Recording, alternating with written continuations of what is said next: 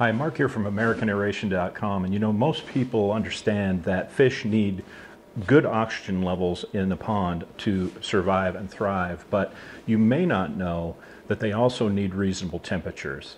The thing is, for most game fish, most common game fish, catfish, bass, crappie, a lot of those fish will start to experience stress when the water temperatures get to be about 85 degrees. As it goes higher, around 90 degrees, they can handle it for a short while, but if it lasts very long, mortality could start to occur. So you definitely want to understand how to keep a pond cooler and well oxygenated in hot weather, and particularly in shallow ponds. I just did a video on our channel about how to protect fish during hot weather like this. Be sure to check it out. It'll be very helpful to many people. Take care.